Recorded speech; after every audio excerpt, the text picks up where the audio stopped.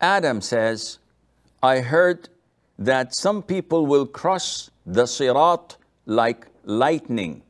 Who are those people? Well, let us break it down. What is the Siraat? Siraat is the way. But when we talk about the Day of Judgment, the word Siraat has a particular meaning. And this refers to a bridge over the edges of hellfire. So in order to go to safety, you have to cross the bridge. Now this bridge is unlike any other bridge. First of all, on the Day of Judgment, when you cross the bridge, it would be pitch black. And people will be given light according to their good deeds. And this is mentioned in Surat Al Hadid and also in Surat At-Tahrim. The believers will be given light in front of them and to their right. The bridge width is also variable.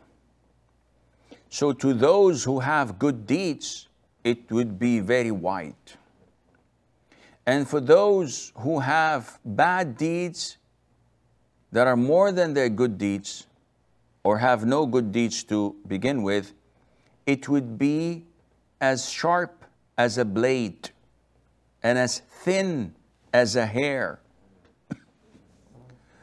Thirdly, the speed of people crossing it also is variable. It varies. Some, as the Prophet told us, alayhi salatu wassalam, cross it in a blink of an eye. Others cross it in the speed of lightning. Others cross it as the speed of wind and hurricanes. And others cross it as if they are on the back of horses that are very fast. Others jog across. Others walk. And unfortunately, others walk and crawl sometimes because they fall. And others don't make it at all. Hooks from hellfire comes and picks them up and throws them in hell. So, who are those who are so fortunate to cross it in a blink of an eye? This is all dependent on your good deeds. The prophets stand at the side of the Siraat, of this bridge, and they supplicate to Allah by saying, Allahumma sallim sallim. Oh Allah, make things go in safety and in good terms, because they're afraid for their people.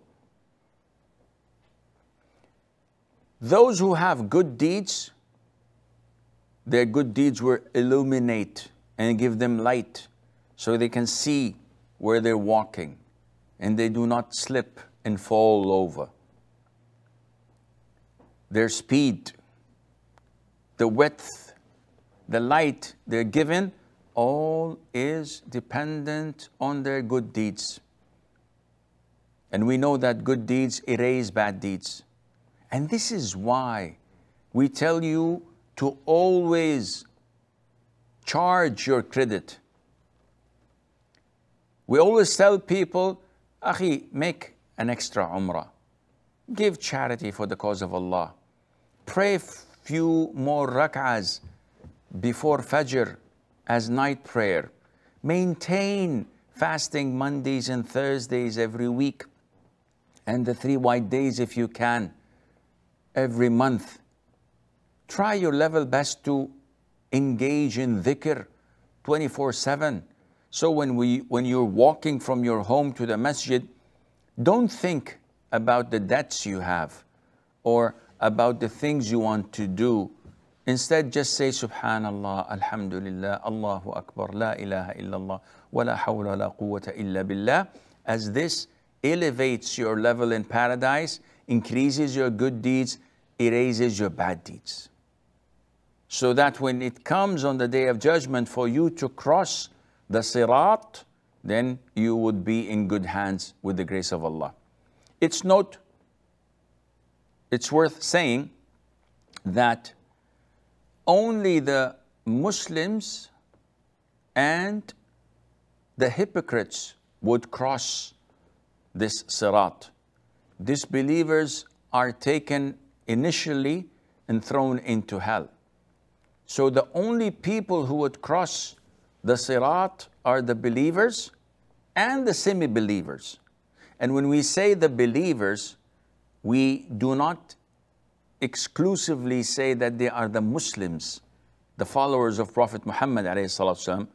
No, this includes the followers of Isa, of Jesus Christ, peace be upon him, until the time of our Prophet.